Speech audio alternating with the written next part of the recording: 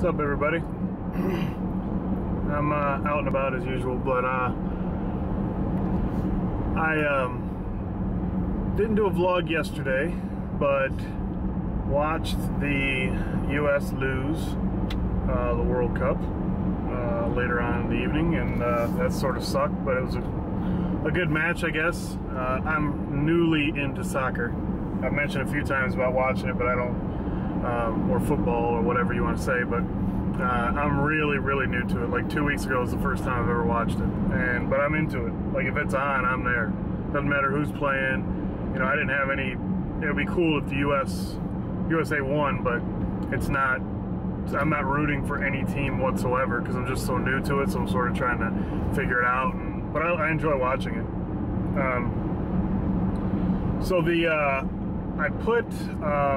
I'm doing this vlog, and in this vlog, it's going to be pretty short because after the vlog part here is done, I'm going to show some footage that I used this camera and this mount. On my Instagram, I posted a picture, Instagram and Twitter, I posted a picture that I put the mount on my driver's side window, cracked the window down so that the camera was outward, not out of the car, but facing out, and took some footage of me driving. I'm going to edit that together because I've done footage inside the house and obviously the vlogs from the car and stuff like that, and but I'm hoping, yeah, I wanted to show another. I did some more test footage. I think I've done 2 test footage shots with the Sony RX100 M3, but I wanted to do one for like outside, doing some outside footage. So I figured I'd just strap it to the side of the car. Well, I didn't want to put on the outside, the inside, but shooting the outside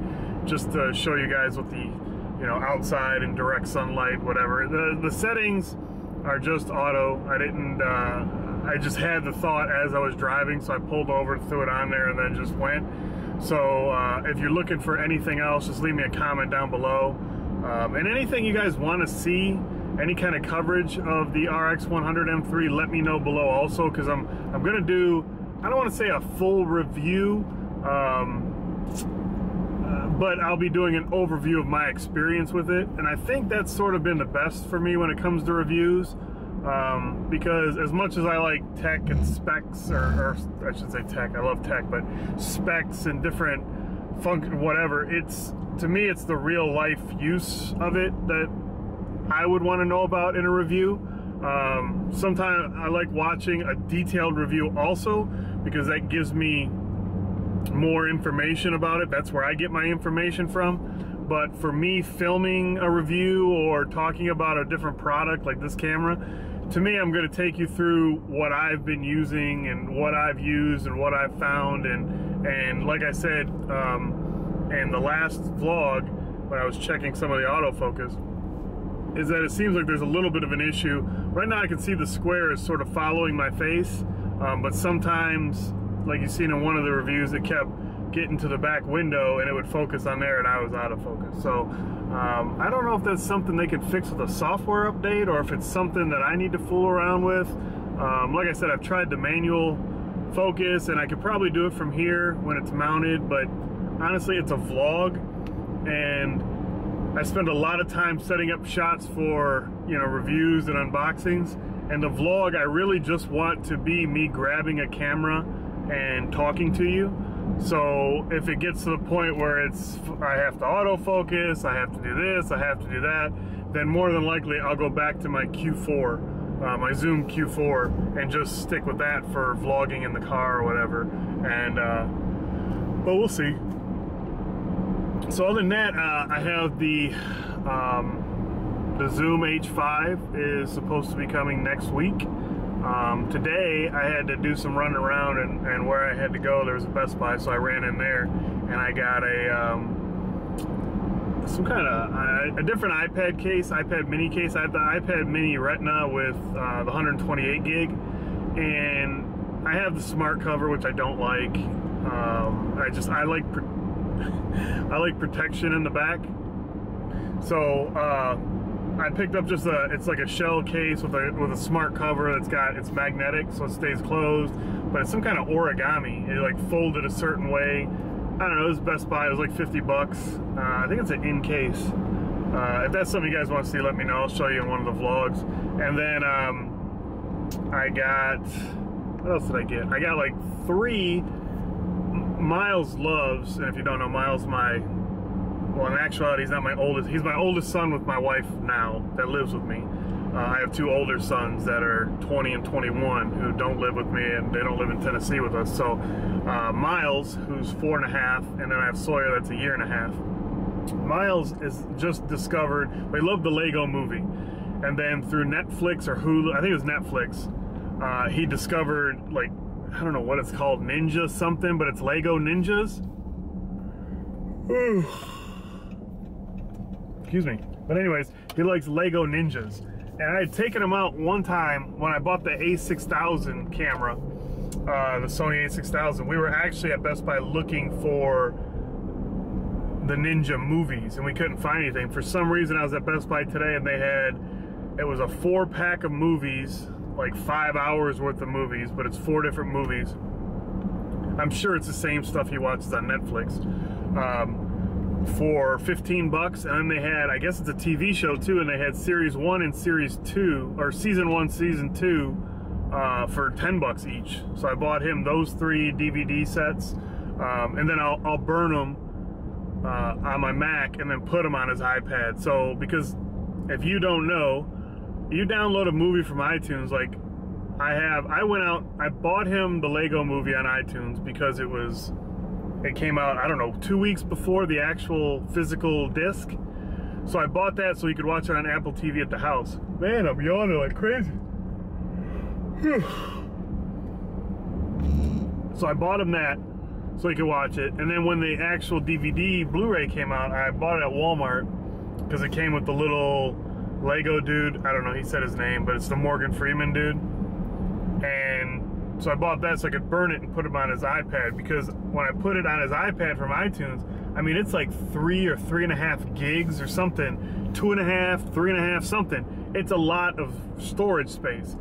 So right now he has that. He's been watching, I bought on iTunes for Apple TV, because we have one in the toy room and then one in the living room. Cloudy with a Chance of Meatballs 1 and 2, and like Train Your Dragon, and he loves those movies, but we're putting them on his iPad. He has an iPad mini that's a 64 gig. So you wouldn't think that would fill up fast, but when your movies are 3 gigs and he gets 4 or 5 movies on there, you've taken up half your storage, or 3/8 of your storage or whatever. And with all of his games and music, all that stuff, it adds up quick to where he couldn't put anything else on. So I'll take, like I said, take the Ninja stuff, burn it down. Like I bought the Lego one, burned it onto my Mac, and it's like, I don't know, 560 megabytes instead of 2.5 gigs. So if that's my geeky tip of the day, is especially for kids stuff. I mean, but I do it on my stuff too. I usually don't buy DVDs or I don't buy Blu-ray DVDs at all. But if I buy Blu-rays, I'll burn them, and then that's what I'll put on my device. I don't, some movies I'll download if it's something I want to watch really quick and I probably won't keep on my iPad. And then TV shows, like I downloaded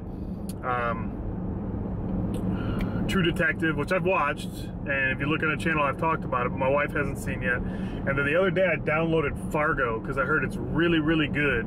So I downloaded that on iTunes. And the only reason I downloaded those is just so my wife and I could watch it on the Apple TV in the living room. Just makes it a lot more convenient.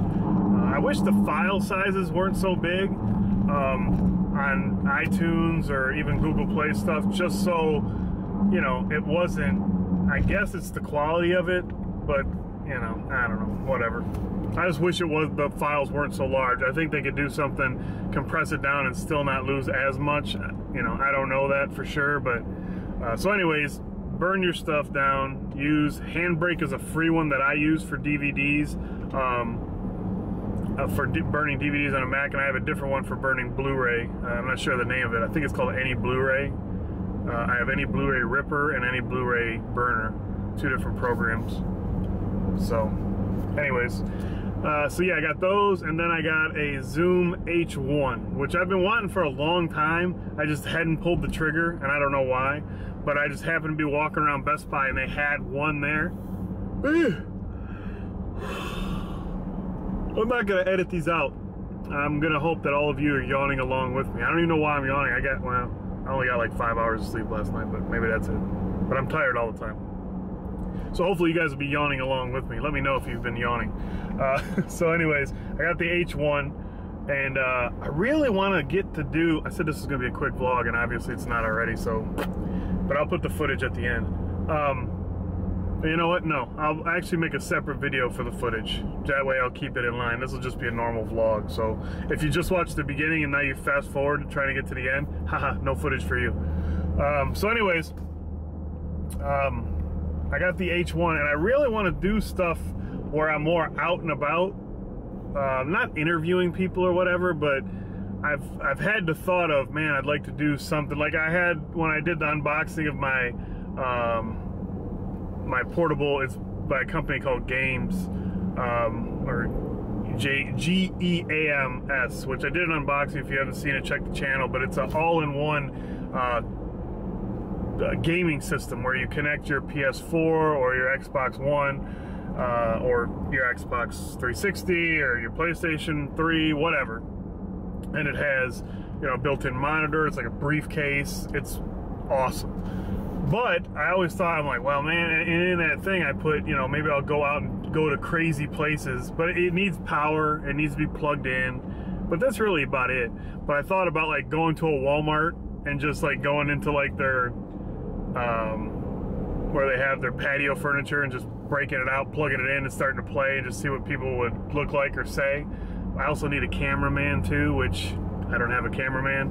I don't think my wife could do that, and anybody that I know that's really close to me, friends, aren't really techie or anything like that. So, you know, but and I don't want to just set up a tripod and then, you know, it needs to be something more like a handheld. But yeah, and then, you know, I was thinking about doing stuff like that, or going, I don't know, anywhere, like a McDonald's, or yeah, anywhere where it would be pretty cool. But I would like to have a handheld, you know, mic to where I could ask people, or maybe even get their thoughts about the system. I've seen people do that. I think I've seen Unbox Therapy do it. He gives away, like, I think he gave away an iPad or an iPhone 5S, the gold, last year. I've seen like oh, my mind just went blank. Your Average Consumer do it with the iPhone 5 or the iPhone 6 prototype thing.